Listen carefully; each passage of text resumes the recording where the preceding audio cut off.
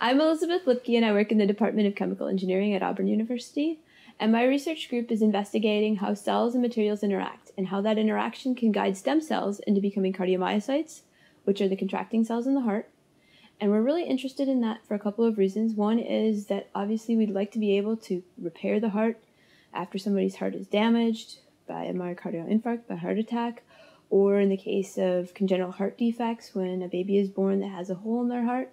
And we're also very interested in creating heart tissue outside of the body in a dish in a lab so that we can better understand the human heart, better understand how the human heart contracts and how the cells in the human heart interact.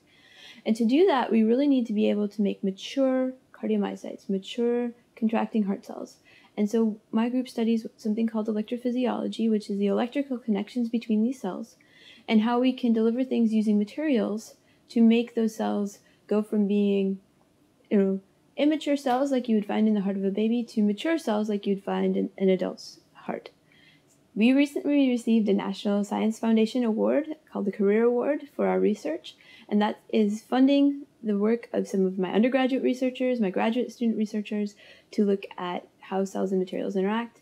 and also to help us tell other people about the research that we're doing in the lab. And so we do a lot of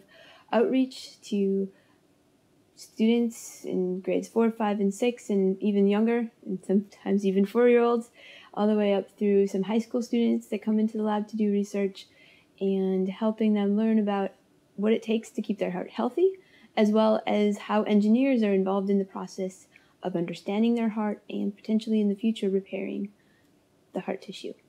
Getting this CAREER Award was really essential to funding the work that's going on in our lab and to really be able to progress with what we're doing. And it also recognizes the hard work that our research group has been doing over the past 4 years, and shows the students that their efforts are going somewhere and being appreciated. And that has come through in many ways, individual awards for them and individual awards for different people in our lab. But this award brings it all together in a way that all of our efforts are recognized, and that has been really a phenomenal experience for all of us.